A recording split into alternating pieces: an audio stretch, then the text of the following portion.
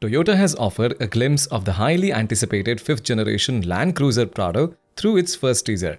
This all-new model is set to make its global debut in the upcoming months. With its expected unveiling later this year, the 2024 Toyota Land Cruiser Prado 4-wheel drive has been tested in the United States. One of the most seasoned SUVs in the Japanese automaker's global fleet, the Toyota Land Cruiser Prado has been in production since 1984. The current generation model launched in 2009, so it's been a really long time.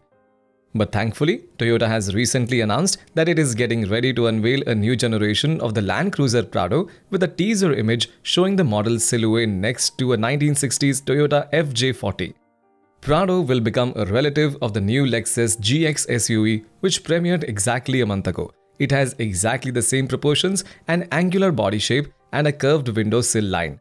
Most likely, the sidewalls of the two SUVs will be almost the same, and the main differences will be concentrated in front and behind. The teasers already show that the Land Cruiser Prado receive a vertical front end and a rectangular grille and narrow headlights of a simple shape. Large vertical lights will appear at the back, while the rear fenders will most likely not change. Surely the Prado will receive the original trunk lid, which may lose the branded LED strip.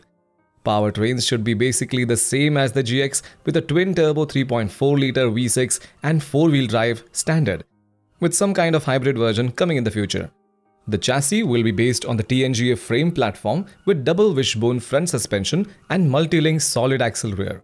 It will likely be offered with a third row of seats either as an option or standard. And while there's no reveal date just yet, you can be sure to see the SUV revealed this year.